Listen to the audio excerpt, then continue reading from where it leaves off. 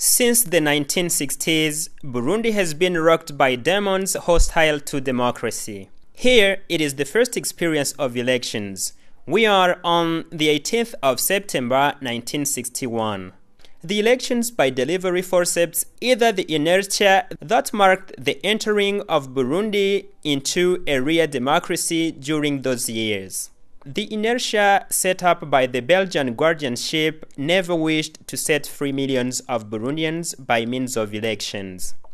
The electoral process that led to the victory of the Burundian people, the 18th of September 1961, was sprinkled with harmful acts. In order to prevent the Burundian people from massively participating to the polls, negative forces, both Belgian and Burundian ones, did propagate notably rumor of dangerous seal Yatoye he elected on the identity book. That rumor meant misfortune for every person that participated in the elections. The Burundian people defied the demons that 18th of September 1961 and proudly pronounced themselves on the autodetermination by rendering victory to the UPRONA party, the party that was led by the charismatic Prince Lewis Rwagasore. The victory that was haltingly accepted by the Belgian guardianship and its supporters. The situation that led to the assassination of Prince Lewis Rwagasore the 13th of October 1961 while he was going to form the first independent Burundian government. Since then, the Burundian people were thunderstruck and saw themselves deprived of the right to elect their leaders, the very decline of democracy until 1993. The resurrection of democracy became a reality in 1993 with the organization of elections in the pluralism framework. The elections that were held in popular enthusiasm for that democracy was finally found. The demons reappeared to torpedo the expression of Burundians. A group of students rose against the presidential election victory of the candidate Melchior Ndadaye, a victory that was validated by competent organs such as the Constitutional Court. Coup attempts to erase the expression of the majority marked the second half of the year 1993 until the fateful destiny. That 21 October 1993, the fatal day fixed by the demons. The assassination of the President Melchior Ndadaye that came again to stand for the loss of expression on a part of Burundian people through elections. The killing of President Ndadaye was followed by a series of tragic events for Burundi and Burundians. The democracy once buried, would it raise up in Burundi? In the atmosphere of generalized troubles and the sinking of Burundi in gloom, the Burundian people staged a resistance against the reappearance of oppression, the fight for the mastery of the destiny. The triumph of the Burundian people appeared just after a decade of war.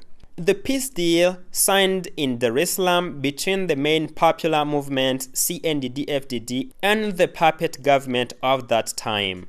The 16th of November is the recognition of the return of democracy in Burundi.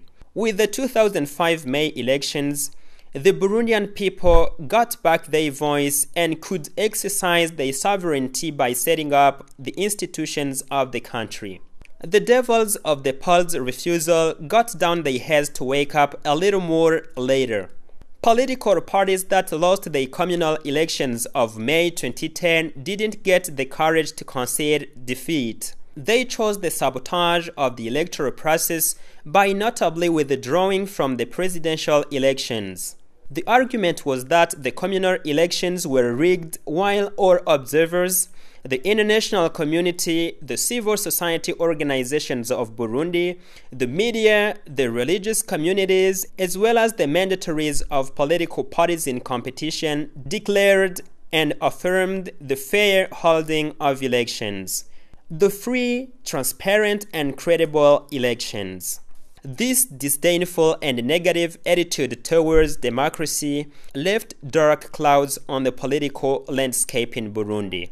The institutions legally set up from the 2010 electoral process went through hard times caused by political organizations and civil society organizations that never offered to accept the choice of the Burundian people through polls.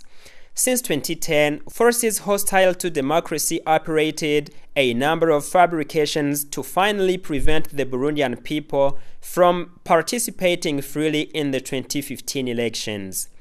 Haunted by nightmares of successive failure towards electoral system, those organizations hostile to elections tempted to put off the 2015 electoral calendar, having recourse to the theory of militia affiliated to the ruling party. A theory that was immediately and altogether refuted by the Burundi government and the vigilance of the international community, namely the United Nations Organization. Having lost from every side and accusing the paranoia against an electoral system not promising towards them, the opposition parties supported by lobbies of civil society changed once more to undermine the democratic principles and the lawful government. They protested against the new term of Burundi President Pierre Nkurunziza, a term that they considered illegal, by ignoring the constitutional court that brought to an end all the speculations by stating valid the candidacy of the outgoing president. The year 2015 was characterized by hard times for democracy in Burundi. A certain conspiracy against the electoral process was staged and gave rise to demonstrations in some quarters of Bujumbura, the capital. An insurrection visibly prepared to fail the 2015 elections. An outside press erupted in Bujumbura, the capital, and commented on the insurrection over an important football match opposing the police and demonstrators. Political circles got together to gainsay the electoral process and extolled the virtues of the institutional gap so as to finally undermine millions of Burundians and also to expose Burundi to all opportunistic speculations having muzzled girls and boys of the country. The failed coup attempt of the 13th of May 2015, a coup that was obviously plotted by the tunnel of demonstrations, was the evidence of the determination to torpedo the institutional permanence in Burundi. Fortunately, that blow of sword against democracy in Burundi was contained by angel safeguarding Burundi. Despite demonic determinations, the cataclysm rumblings to get the Burundian population scared, the train of destiny didn't stop. Burundians went to vote in the summer of 2015 and affirmed once more their sovereignty. Institutions freely set up as in 1961, in 1993, in 2005, and in 2010. The voice of the people triumphed. The institutions legally renewed despite all that. Vox populi, vox Dei. The voice of the people is the voice of God. The outgoing President Pierre Nkurunziza was re-elected with a more or less rate of 70% of the suffrage. And he was sworn in. A good lesson for speculators of each and every sort. The plot against the people of Burundi was shown on electoral level. All that remains is to convince some Burundians led astray by some occult organizations to hand over weapons and bow to the verdict of the polls. Conspirators lost their grounds of arguments. Neither the theory of genocide presented by the Wheeling and Dealing on France 3 TV channel will make it to enfeeble the determination of Burundians to preserve their sovereignty.